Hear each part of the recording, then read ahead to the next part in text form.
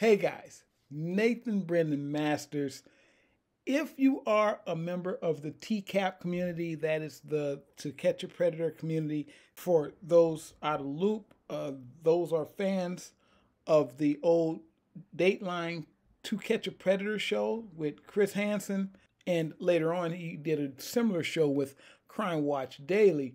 Basically, it's a show where they would set up a decoy to lure people who are trying to, let's just say, trying to get together with minors for ways you shouldn't be trying to get together with an underage person. Let's put it like that to keep this friendly.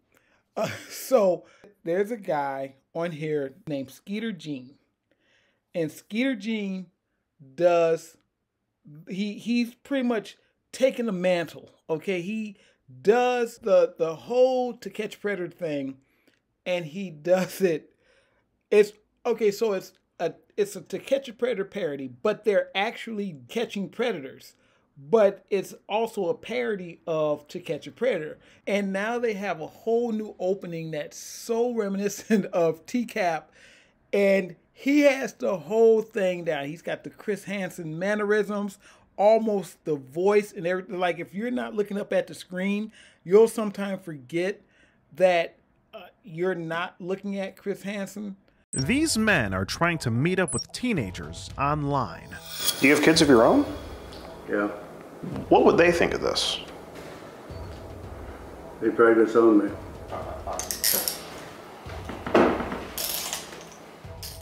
They think they're talking to actual teenagers, but in reality, they're talking to an adult decoy posing as one on the other end. You say 14? Yeah. Oh my god, that's too young. I act older though. You having a good Saturday night?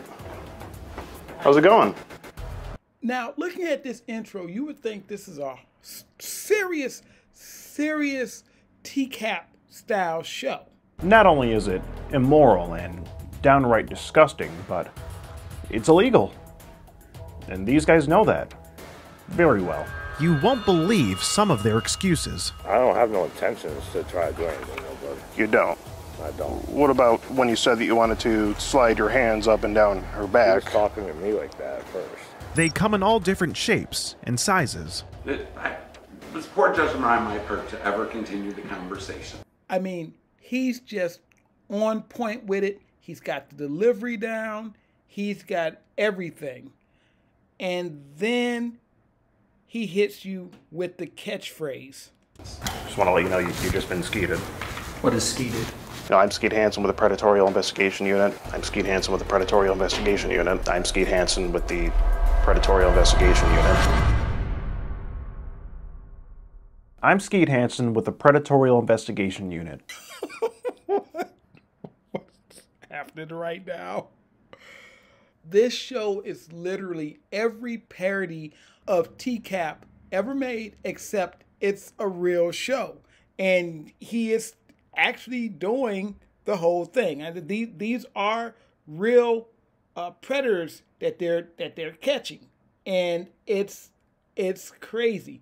And I'm surprised that more people aren't talking about it. I'm surprised Mr. GG isn't talking about this show, and all the other people that are into the TCAP show.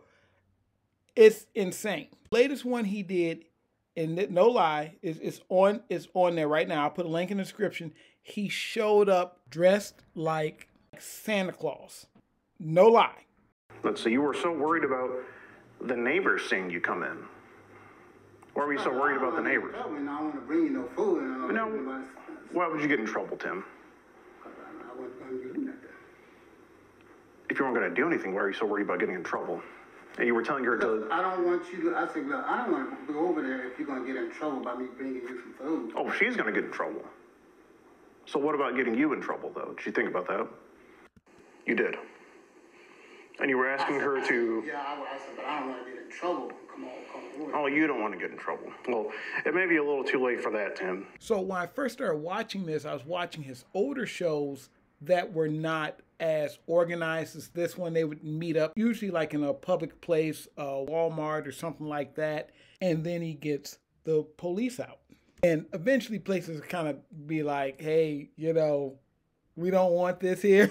So they started renting places and doing an actual show a lot like the original TCAP. And it's really interesting. And even though he uses a lot of comedy and stuff in the show, it actually, you know, he actually gets the law involved and everything.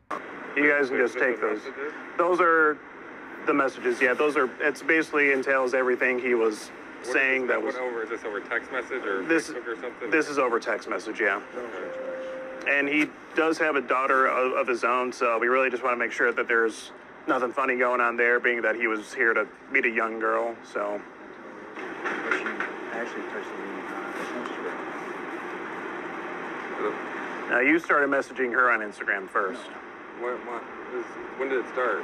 It started on. She commented on one of my pictures, and that's how I found Okay. out she was It started on the Meet Me dating app. Well, we got the popos up here at least, so you know he's trying to give him a BS story. If you like the TCAP stuff, check out his channel. He's not the only one doing this kind of thing, but I think he's the only one I've seen doing it at this level. The way I even found this, or even found that these type of shows were on YouTube, is I used to watch Mr. Gigi. I still actually watch Mr. Gigi. And Mr. Gigi does film reviews and stuff like that, but he used to do the To Catch a Predator recaps, and he would do these. He had like a whole production he would do. It was hilarious. Like, he would do rap songs and all kinds of stuff with it. And he made it really entertaining. So it wasn't like a lot of people who just do a recap. He really put some serious effort into it. He does movie reviews and other things on his channel now, but he did move all the TCAP stuff over to his second channel, Mr. G-Dubs, and there's a whole playlist of all of them over there, and you can find those on his second channel.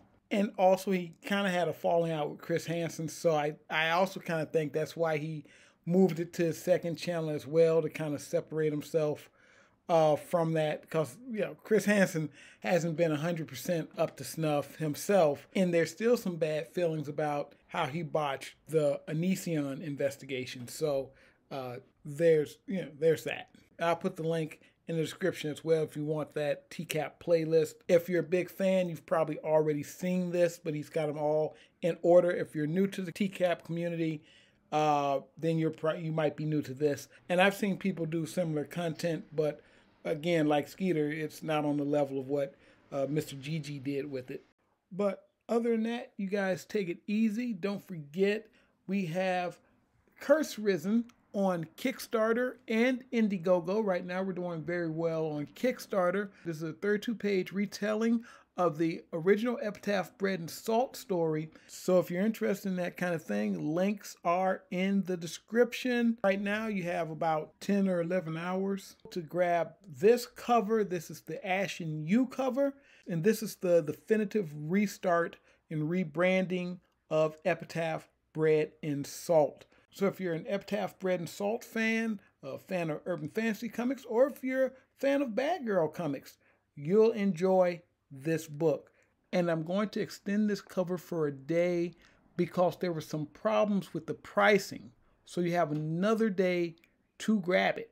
But other than that, guys, you take it easy. Nathyn Brendan Masters. Hasta.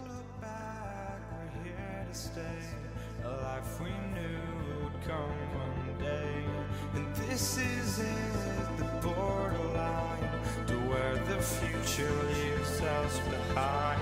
The fire will burn.